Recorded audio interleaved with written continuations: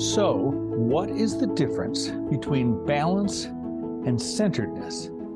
People often use those two interchangeably, and I think there's a pretty significant difference between the two.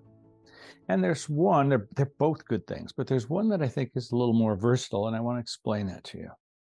So, I want to think about centeredness first. People want to be centered, and centered is sort of in the middle. It's grounded, it's peaceful. If you imagine on a tightrope or a balance beam, centeredness is being on the center. And balance is actually something pretty different. Balance is often reaching out broadly. Balance is achieved by having something that extends way off that way and way off this way. So if you think about it, they're both creating a certain version of stability, but they're somewhat different. Now, if you were centered and you're standing on that balance beam, one of the challenges with centeredness is it's easy to push you off balance. If you go up to someone who's standing on a balance beam, you just push them over.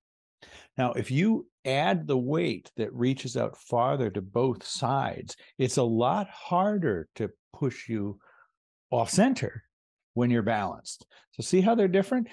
Centeredness is achieved, if whatever spectrum we're talking about, centeredness is achieved by being in the middle, less like that extreme, less like that extreme, more in the middle.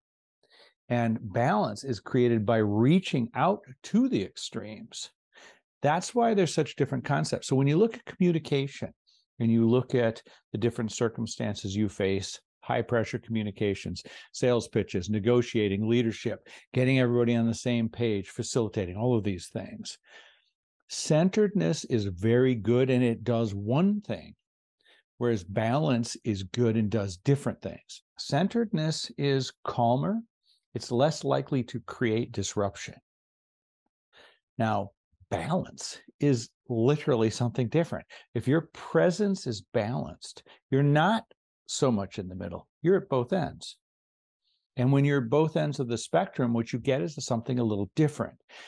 You get more potential to influence. If your balance is centered, you're better at creating peace, safety, and an environment for consensus. If you're balanced, you have the extremes that allow you, or these extremes, different degrees of extremes that allow you to have more persuasion. So I use balance to get persuasion. I use centeredness to get consensus. And I will shift between those. I tend to balance with two ingredients. I tend to be on one side dead serious and on another side kind of playful. Dead serious and playful. I create a spectrum and I have influence because I leverage that presence power. It's hard to inspire people from centered. Centered is calm. Centered comes across sometimes as a little disinterested or a little flat, whereas the engagement, the power of inspiration comes from balance. You can also balance in a lot of different ways. I tend to balance two basic forces when I work with people. I balance the yin and the yang. The yin is all the soft stuff, the soft skills, the sensitive stuff, the emotion, the inspiration. The yang stuff is the strength, the confidence, the power. And I want to come across very powerful and sensitive, command and nurture. I talk about this all the time, the command and nurture vibe. It is a balance. It is not centeredness. It is a balance that covers the two. I tend to be mostly the yin stuff. I'm way more the soft skills. I'm way more the emotion. I'm way more the sensitivity and the nurture.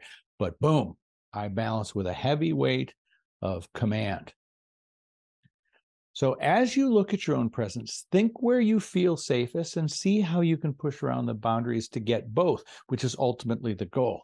When you want to pull people together and get consensus, when you don't want to ruffle the feathers or rock the boat, centeredness is what you want. But when you want to inspire, you have to reach out more to the extremes. If you only have one extreme, you tip.